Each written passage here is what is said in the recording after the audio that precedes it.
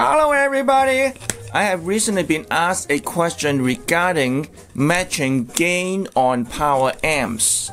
Now let me sit down and turn down the music. So the question was, if they want to buy a speaker using 2 amps, so how do you match the gain of 2 power amps? I'm still trying to figure out where I put the mic, and I'm probably just going to hold it if it's not going to make much noise. Okay, so when you buy a speaker using 2 amps, you do want to match the gain on the power amp, or using 2 or 3 amps, you do want to match the gain on the power amp.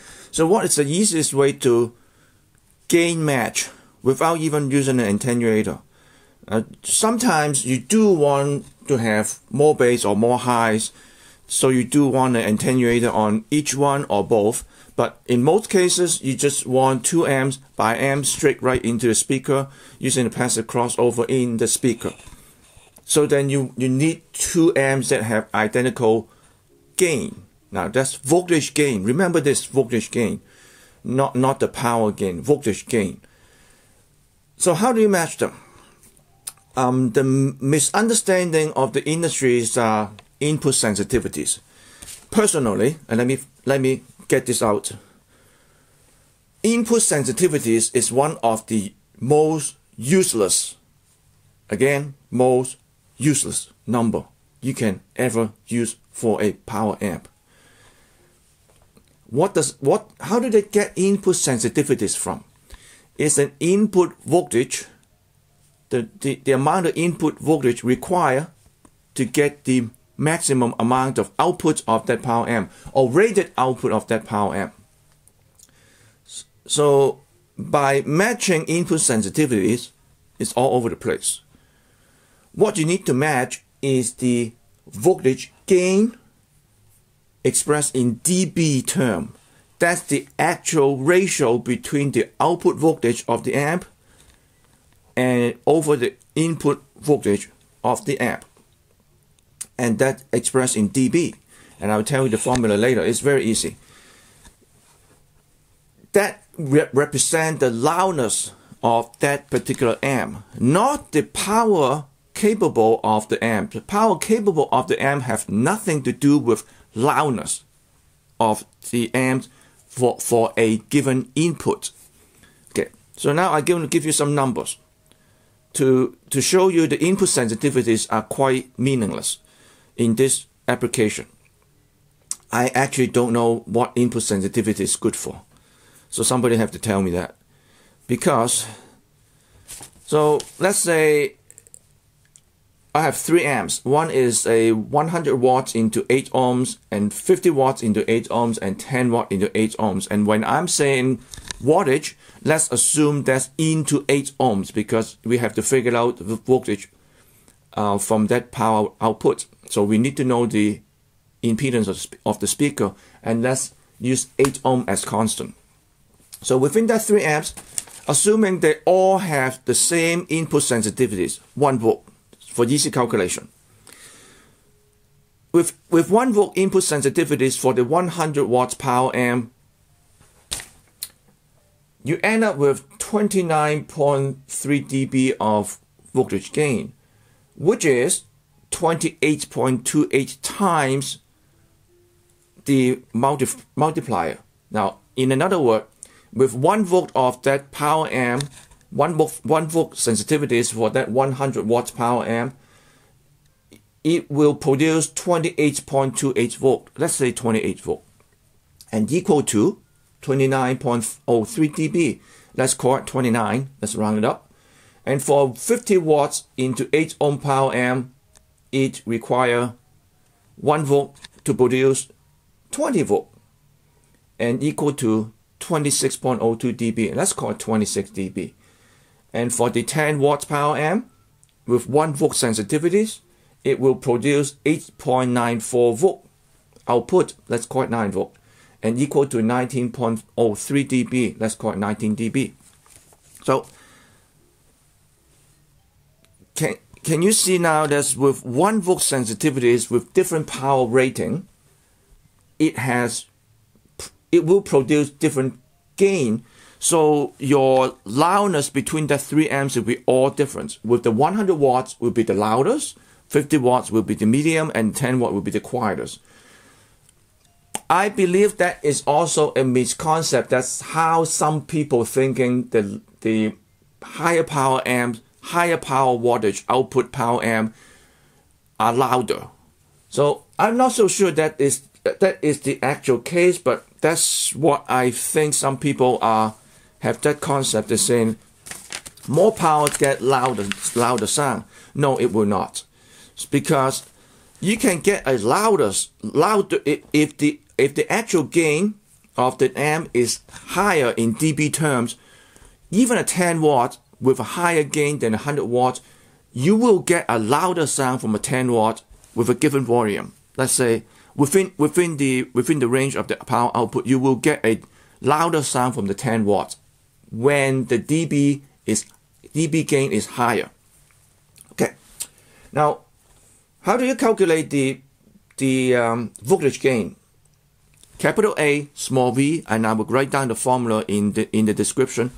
It's capital A, small v, that's voltage gain, and the formula is the output voltage of an amp over the input voltage of an amp log times 20. That's, you get the dB. So how do you get output voltage from the 100 watts output power amp into 8 ohms? Then, just like V equal IR, P equal V squared over R. So you get a 100 watts, you times 8 ohms, and square root, that's 28.28 volt. It's called 28 volt for easy calculation. And that's 28 volt divided by 1 log times 20 is equal to 29 dB. Okay. That's as simple as that. So that number, dB, is the one that you need to match. Voltage gain is the number that you need to match in order to match gain of the power amp. And now, go back to that 100 watt amp, 50 watt amp, and 10 watt amps. And in order to match gain without knowing the dB, the actual gain of the amp, but if the manufacturer give you sensitivities, which most manufacturers give you input sensitivities, because it's one of the marketing number, it doesn't matter how meaningless it is. It just bunches word salad, number salad that doesn't mean anything, but they have brainwashed the consumer enough to think they mean something. But I have really no idea what it means. I can use that input sensitivity to figure out the actual gain with the power, but with wattage output into a specific impedance. But why don't you just give me the actual gain? That's actually more useful. I'm going to reverse calculation to tell you, in order to match gain with a 100 watts, 50 watts, and 10 watt amp, what input sensitivity you should look for.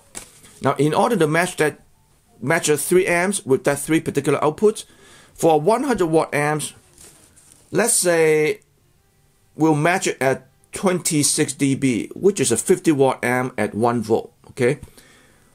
So in order to find a 100 watts to match the gain of 50 watts, you need to look for something that with 1.414 volt output input for the 100 watt amps, and a 0.447 volt for the 10 watt amps, in order to match the gain with the 50 watt amps with 1 volt sensitivities. So, okay, let me repeat this. In order to match gain between a 100 watts, 50 watts, and a 10 watts, and we're going to use 1 volt for the 50 watts, which is the middle one, to find a 100 watts amps that match gain with 50 watts with 1 volt input sensitivities, the 100 watt amp require a 1.414 volt input sensitivities. The 10 watt amps will require a 0.447 volt input sensitivities. Then you'll match gain exactly at 26 dB. So again, ask the manufacturer or your dealer. Well, manufacturer should know, but if the salespeople or the manufacturer wouldn't know, but an actual designer, technical person will know, or at least they should know. But don't expect a dealer can tell you that those information. Don't expect a sales rep can tell you this information. Those are actually useful information that they should know, but in my opinion, but they don't. Most of them don't. Some that actually have some technical background will able to figure it out for you, but most that don't have technical background, that just talking point. Most of them are doing talking point. Wouldn't know. But anyway, so that's what you need to match is the voltage gain, the AV in terms of dB, and that's what you need to match in order to match gain of different power amps. Then in real life, put an attenuator in one of the higher gain power amp. Now the higher gain power amp is not always the higher wattage output. That's another thing. You need to find out which power amp is higher gain, and then you can put the attenuator in it, and then you can just attenuate the gain to match the other amp. Then you just have to figure it out.